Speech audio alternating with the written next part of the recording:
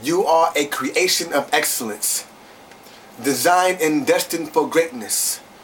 You are the immediate, magnificent exemplification of what God represents, to endure through the journey, to be molded by the hands of God to form your character, to submerge in the very existence of existence, to emerge spiritually intact. See, we are not inadequate, and our greatness is not just measured by our technology, but more by our mental and spiritual intellect, by our will, by our hunger to speak when others are silent, to be civil disobedient when others have to respond with violence, to fight violence with truth and ignorance with truth, to be the walking proof with truth that words can break the bones of evil. So no matter how many bullets the cops or streets spit at you, no matter how many jobs hire or fire you, no matter how many people perceive or look down upon you, see, they do not define you.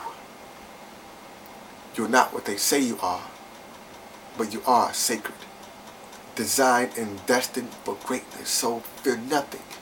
Be judged not by men, but by God, and speak not from ego, but from heart, and celebrate death. Because only then will our lives truly begin to start.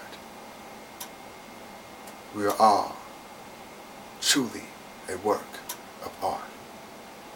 God bless.